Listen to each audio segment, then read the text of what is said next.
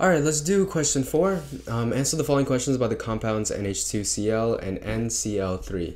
The Lewis electron dot diagrams of the two compounds are shown. A, calculate the number of moles of NH2Cl, which has a molar mass of 51.48 grams per mole, present in a 1 liter solution, 1 liter of a solution in which the concentration of NH2Cl is 0.0016 grams per liter. So we know our concentration is 0.0016 grams per liter, and we have 1 liter. So we're gonna have 0.0016 grams of NH2Cl. And since we're asked to calculate the number of moles, let's just divide this by the molar mass, which is going to be 51.48 grams. That's per 1 mole.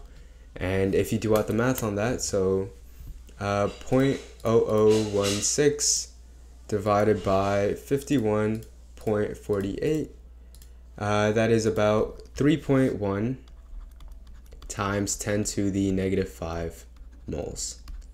And that is your answer. Let's go on to part B. NH2Cl is highly soluble in water, whereas NCl3 is nearly insoluble.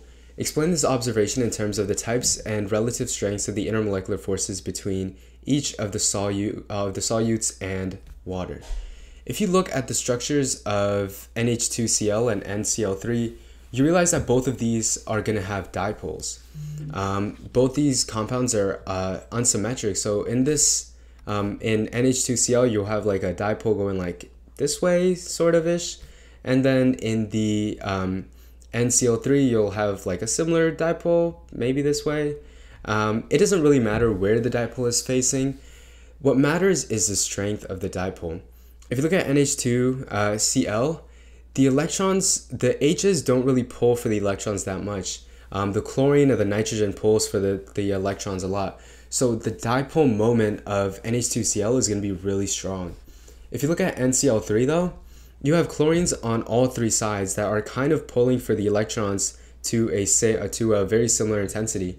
The only difference is that the lone pair doesn't really pull as much compared to the chlorines, but still your dipole moment is going to be relatively small in NCl3 as compared to NH2Cl.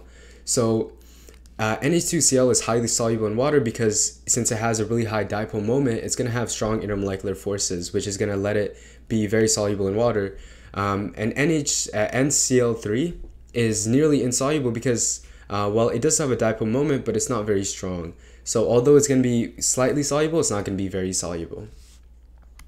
Okay, so both NH2Cl and NCl3 experience dipole-dipole intermolecular forces, but since the dipole moment of NH2Cl is greater than the dipole moment of NCl3, it experiences greater IMFs overall, which allows it to be more soluble in water. Which allows it to be more soluble in water. All right, let's go on to the last part, which is C. The value of your enthalpy of vaporization for NCl3 is 32.9 kilojoules per mole. Calculate the amount of energy required to vaporize a 15-gram sample of NCl3, which has a molar mass of 120.36.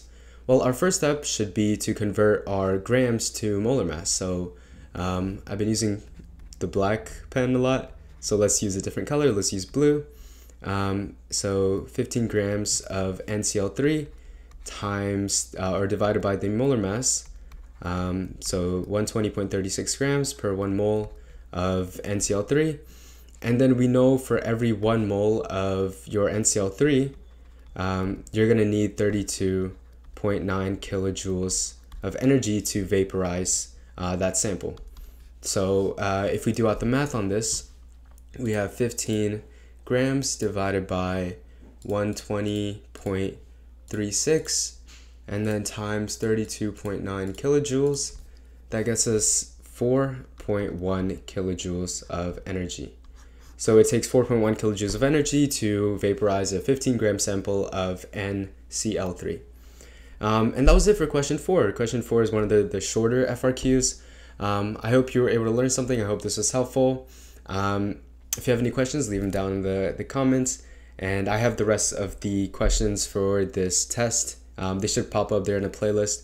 Thanks for watching, and I'll see you later. Peace.